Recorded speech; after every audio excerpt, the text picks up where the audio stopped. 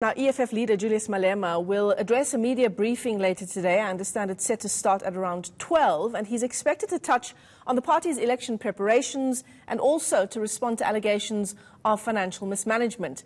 These allegations have been made by a former party member, Thembinkosi Rawula, and tracking the story for us is eNCA's Govan Whittles.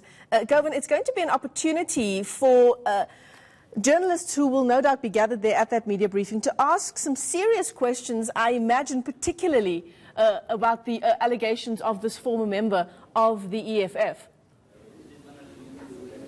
Certainly, Michelle, and the EFF has a number of questions to answer regarding the state of its party internally, especially after those explosive claims by MP Thembinkosi Rawula. So chief among them obviously would be the allegation by Rawula that Julius Malema admitted in the recent Central Command team meeting that the party received money from VBS. Rawula also claiming that that admission was made not only with minutes of the meetings but audio-visual recordings thereof.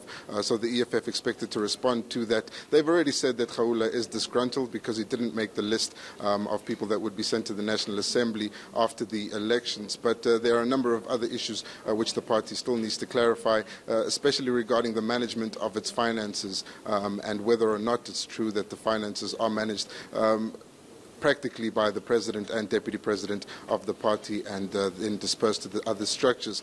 But there are also a number of other issues, including the EFF's current engagement with Karima Brown, the eNCA talk show host.